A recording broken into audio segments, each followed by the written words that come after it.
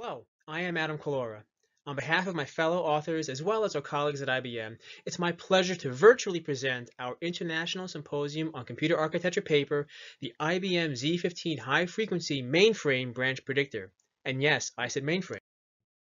Mainframes are used throughout the world today, and most people don't even realize it. From banks, credit card companies, airlines, insurance, retailers, supply chains, universities, utilities, governments, and even you rely on these systems. The mainframe is a highly secure, highly scalable system that boasts enormous processing capabilities with a high level of reliability, availability, and serviceability, something we call RAS. It could be considered the original cloud platform with the ability to virtualize thousands of machines running a plethora of mixed workloads simultaneously, all the while being super efficient. And it even runs Linux. These qualities exemplify an enterprise system. These enterprise systems are relied upon because they must not go down. They cannot go down. The livelihood of the business depends on them. Now, this is what a modern mainframe, the IBM z15, looks like. Depending on customer requirements, the z15 is available in various models and sizes, from a single industry standard 19-inch rack to a fully configured 4-cabinet system. It supports up to 12 I/O cages for fiber channel communication to things like DASD storage devices, Ethernet adapters, and compression and encryption engines. There are various power distribution options, water and air cooling, support PCs for system control firmware, its own redundant local area network, and even space for future customer use. Up to 5 water-cooled central processing complexes, known as CPCs, contain up to 40 terabytes of DRAM main memory. Within each CPC resides 4 central processing chips that contain the processor core. Now let's dive into the CP chip to get to our star, the branch predictor. There are 12 processor cores on one CP chip built in 14nm technology. Each core has a private level 1 and level 2 split instruction and data cache. Shared level 3 EDRAM cache occupies the center, with cross-chip communication, memory, and I/O modules at the edges. There are over 9 billion transistors and over 15 miles of wire on a single CP chip. Within a core, we find our quintessential core building blocks. The ICM, instruction cache and merge, sends instruction text to the IDU, instruction dispatch and decode unit, which determines instruction boundaries, decodes, and places RISC-like micro-ops into groups. It then dispatches the groups to the ISU, instruction sequencing unit, which issues instructions to the LSU, load store unit, FXU, fixed point unit, and VFU, vector floating point unit. Architected state is checkpointed in the RU, or recovery unit, for processor recovery. Hardware compression and encryption is accelerated in the COP, or coprocessor. Address translation for the data and instruction caches is performed in the XU, or translator unit. Now, processing starts, however, with the IFB, instruction fetch and branch prediction, which, in addition to managing pipeline restarts, contains the branch predictor, with the predictor here highlighted in blue. Each core operates continuously at 5.2 GHz. With such a fast clock speed, the core has a very deep pipeline. The Z15 core is superscalar, out of order, and supports simultaneous multithreading. Fetching, decode, dispatch, and completion, or put away, is in order, whereas instruction issue to the 10 execution units is out of order. Up to 6 instructions can be dispatched and completed per cycle. Now, the key here is recognizing that because of the deep processor pipeline, it's imperative to keep the pipeline on the correct code path for as long as possible to sustain the high completion rate. We want to minimize inflection points known as restarts. These restarts can occur at dispatch, instruction execution, and post-completion. Restarts are handled by the IFB, which kicks off the instruction fetching and branch prediction at the same virtual address simultaneously. Even though the branch prediction pipeline starts at the same time as fetching, beyond that, it operates independently of the main processor pipeline. This is why we refer to the branch predictor as being asynchronous. Both start at the same point upon a pipeline restart, but after that, they are somewhat independent. When the iCache fetches a maximum of 32 bytes of virtual address space per cycle, the branch predictor searches a 64-byte address space each cycle. The branch prediction pipeline searches sequential 64-byte blocks until a taken branch is encountered, at which point the pipeline self-redirects to the target of the branch, where searching continues. At the end of each 6-cycle pipeline, if branches are found within the 64-byte address space, a prediction bundle is made with up to 8 branches per bundle, but a maximum of only 1 taken prediction. The branch predictor uses what's called a stream to keep track of where it is in relation to the last pipeline restart. Streams start at 0 with a restart and increment upon each taken prediction found. As the 64-byte virtual address sections are searched, a double quad word count is maintained to know how many 32-byte chunks the predictor has searched within the current stream. A predicted taken branch increments the stream count and resets the double quad word count. Most of the branch predictors tables reside in SRAM-based arrays, which, when indexed in the B0 cycle, output content 2 cycles later in B2. The branch predictor knows the address space the core pipeline is in because of the pipeline restart. Hit detect, therefore, is started in the B2 cycle and is finished in B3, where each of up to 8 branches are ordered amongst themselves and has their direction determined. We report up to and including the first taken branch encountered. Finalization of the prediction is done in B4 with the muxing of the target address, if there is a taken prediction. The bundle is finally presented to the consumers in the B5 cycle, where branch prediction redirection also occurs. Now, let's take a look at an example to see the pipeline with its internal self-redirection in action. Consider a pipeline restart to the beginning of line X. Within line X, there are 2 dynamically guessed not taken or DGNT branches. It isn't until line X plus 1 where there is a dynamically guessed taken or DGT branch to line Y. The branch prediction pipeline will start searching line X. Once it gets to the B5 cycle, it makes a prediction bundle with 2 DGNTs. Since we search 64-byte sections each cycle, the predictor automatically started searching line X plus 1 in cycle 1. This search found the DGT to line Y with its prediction bundle presented in cycle 6. In that same cycle, the branch predictor redirected itself to start searching within line Y. Meanwhile, sequential searches for lines X plus 2 to X plus 5 are canceled. Now, besides the internal redirection, there are 3 consumers of the pipeline prediction bundle. First, the ICM. This is the iCache. Now, without any guidance from the branch predictor, the ICM would start instruction fetching after a pipeline restart and would continue fetching sequentially until the next pipeline restart. Since iFetching and the branch predictor both started at the same pipeline restart, the iCache would fetch sequentially to a DGT as broadcast from the branch predictor. Then the iCache redirects fetching to the target of the DGT and continues fetching sequentially until the next DGT and so on. The ICM sends the instruction text to the IDU, or instruction dispatch unit. The IDU receives both DGT and DGNT branch location information. After the IDU receives and parses IText from the ICM, it will either apply a static prediction to any branches decoded, or, if there is branch prediction information, the appropriate direction. The IDU ensures that only instructions within an address space that have been searched or cleared by the branch predictor can dispatch further into the pipeline. It's the stream and double quadrant offset previously mentioned that enables this synchronization. The IFB itself is also a consumer of both DGT and DGNT predictions. In order to make necessary branch prediction updates once a predicted branch resolves and completes, prediction state for each branch is saved for the duration of the branch's life in the core pipeline. It's at the final in-order stages of the pipeline where all branch prediction updates and writes take place. Now, from a high level, the Z15 branch predictor looks something like this. The blue components are the primary tables that are indexed in that B0 cycle of the branch prediction pipeline.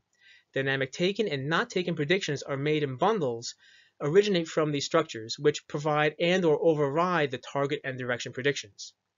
The green components are not directly involved in the prediction itself, but are essential for proper function, accelerating throughput, and branch capacity. Let's look at each one individually. The BTP1 is the foundation of the branch predictor. All predictions that are made within a bundle must reside in the BTP1.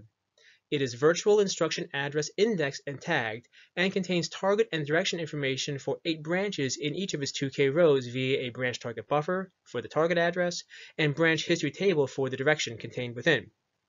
Total capacity for the BTP1 is 16,000 branches. In addition to the required hit information, target, and BHD states, additional metadata is also stored within each branch, such as knowledge if the branch exhibits multiple targets, is biunidirectional, amongst other things. Surprise branch installs and existing prediction updates are written into the BTB1 through a read, analyze, write buffer to eliminate duplicates and to ensure that only updates are made to existing predictions. Not directly contributing to a prediction bundle, but essentially extending the capacity of the BTB1 is the BTB2. It acts as a second-level hierarchy of prediction metadata. Built using EDRAM cells for density, it has a capacity of up to 128K branches. Knowing when to transfer branches from the BTB2 into the BTB1 can be tricky.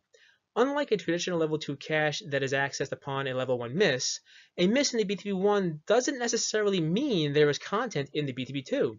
It could just mean that there are no branches within the 64-byte section of code. The branch predictor uses a proxy of 3 consecutive BTB1 misses to indicate a transfer. These branches are written into the BTB1 through the same read, analyze, write buffer in order to gain access to the BTB1's write port. Now, even though all surprise branches are installed into the BTB2 as well as the BTB1, in order to maintain semi-inclusivity, BTB1 state is periodically transferred into the BTB2.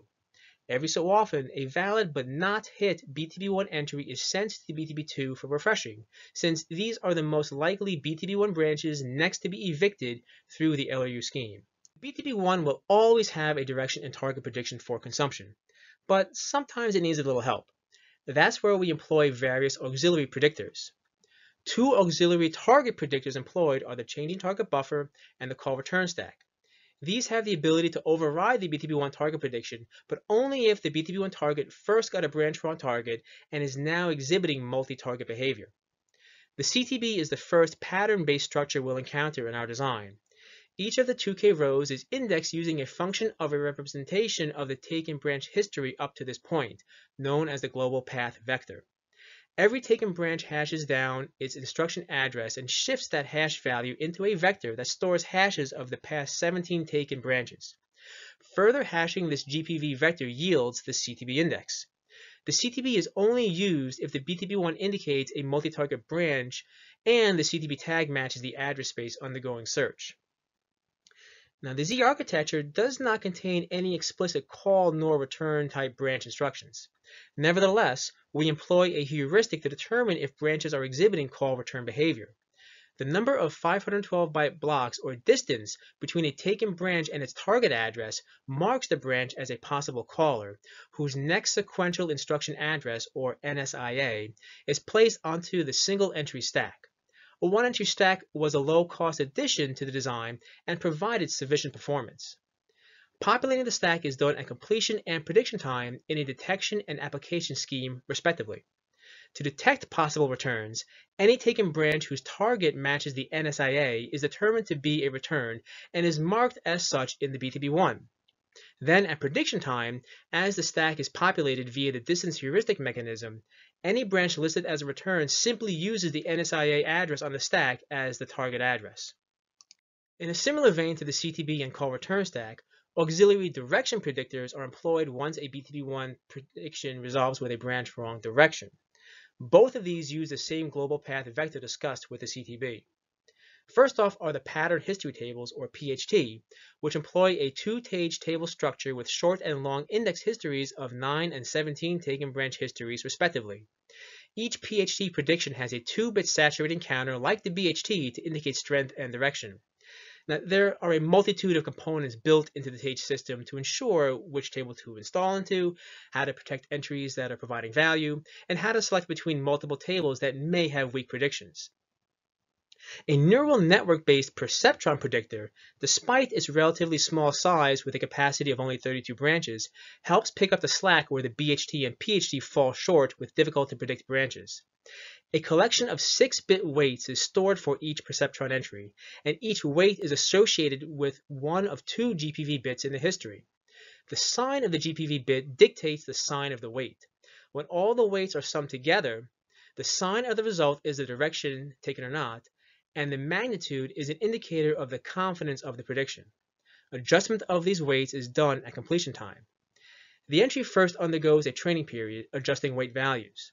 Once the overall magnitude is significant enough, the perceptron can then make predictions. Over time, the magnitude of each individual weight is assessed to see how well correlated it is to the current GPV bit. If it's hovering around 0, the other GP bit is selected. This process of virtualization allows us to build in a highly accurate perceptron predictor with a significantly reduced amount of hardware. Updates to the PHTs and perceptron is also performed non-speculatively at completion time with prediction information tracked through the core pipeline from prediction to completion in order to assess the merit of the actual prediction against its resolution and also what the alternate prediction would have yielded. Finally, we even have predictors on predictors to help accelerate throughput and to conserve power. The column predictor allows for faster reindexing of the BTB1 by identifying the line where the exit point, or DGT, would be. Sometimes there are simply no branches within a line being searched. The skip over offset mechanism, or SKOOT, stored as part of the metadata for each branch in the BTB1 and also in the CPRED, allows redirection to skip over lines known not to have any branches, eliminating unnecessary pipeline searches. For any stream that doesn't require the use of the PHT, perceptron, or CTB, the CPRED can also power down these select structures if they are not needed for the next stream. Now let's walk through a couple examples to see these mechanisms in action. First, the CPRED without SKOOT. Once again, we have a restart to line X whose exit point is found in line X+1 to line Y. Instead of redirecting to line Y once the search for line X+1 reaches B5, the CPRED redirects prediction search to line Y in the B2 cycle.